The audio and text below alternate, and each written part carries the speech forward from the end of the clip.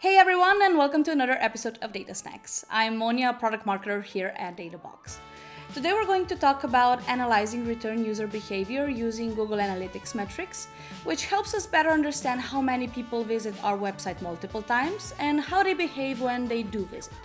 That will help us optimize our site for better engagement and more conversions down the road. Specifically, we're going to assess the breakdown between new and returning visitors, how often they bounce and how long they stay, and which pages they visit most frequently.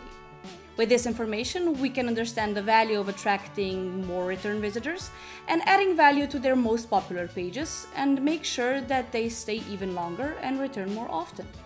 In this episode of Data Snacks, I'm going to show you how to visualize a variety of return user metrics, including return sessions versus new, weekly traffic patterns, bounce rates, and average session duration, and most visited pages by our returning users.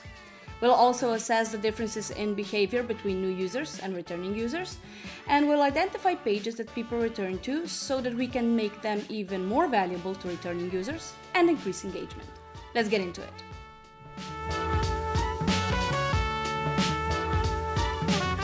Here's what I want to see. I want to track sessions by new versus returning visitors in the context of comparing and understanding their behavior. Google Analytics is the perfect data source for this. From the Databox Designer, I'm going to the metrics library and selecting Google Analytics as the data source. Then search on return and drag and drop the sessions by new versus returning pie chart metric to my data board. Next, I'm going to click on the data block I just created and set the date range to month to date so I can see what's going on recently. At a glance, I can see that returning visitors make up about a quarter of all my sessions. Next, I want to see if the split between new and returning is consistent over time. So I drag and drop a line chart onto my dashboard and create a custom metric in Google Analytics that selects sessions and uses a dimension of user type.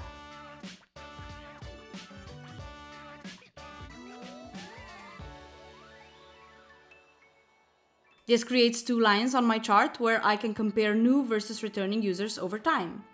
I can see that the proportion stays pretty consistent week over week and month over month. If I saw an irregular part, it might be due to a one-off event like an email campaign to existing customers. Now, to get some insights into how new versus returning visitors behave, I create a combo chart to compare bounce rates for both segments. I use two custom metrics to calculate bounce rates for new versus returning and overlaid them in my chart. As you can see, new users bounce at a much higher rate than returning users by a factor of about 10%. So returning users are more engaged and less likely to lose interest, which is probably what we would expect. I then create a duplicate of the bounce rate chart, only now I use comparative metrics for average session duration.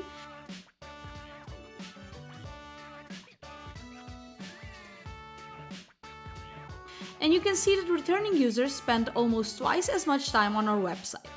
That's great news. Finally, I want to know where our return visitors spend most of their time, i.e. which pages they visit most frequently when they return to our site. I use a table that uses a custom query from our query builder to pull the pages most visited by returning users. Now we know which pages are resonating with these valuable visitors, so we can review and optimize them even more and promote them using content marketing and paid campaigns to drive even more interested visitors with a higher probability of becoming new customers. There are certainly more insights you can pull from this visualization. These examples were just a few to get you started. At a high level, tracking your new versus returning visitor behavior and engagement can improve your website performance and yield more interested, even sales-ready leads. Want help creating this report? Start a chat with one of our dashboard experts and they'll help build this report for you for free. If you haven't already, just create your free Databox account and reach out to our team either via chat or email. See you next time!